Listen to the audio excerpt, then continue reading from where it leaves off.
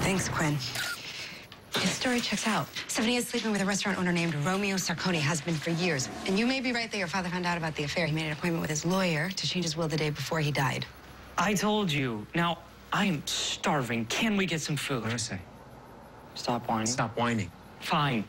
I'm grateful to be trapped in a cheap motel room that smells like urine and insecticide with you two, while I starve, headed back to face a murder charge for a crime I did not commit. I am.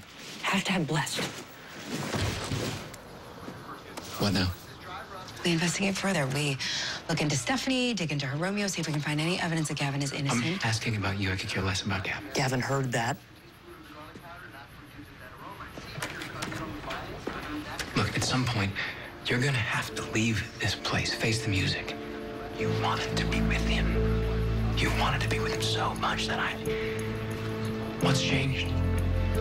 What's changed? Wait a minute. Hold on. You're on TV. Rampant speculation as to her whereabouts. Her involvement with the president still yet to be confirmed. Wait, you're the... I'm not the only one on the run, huh?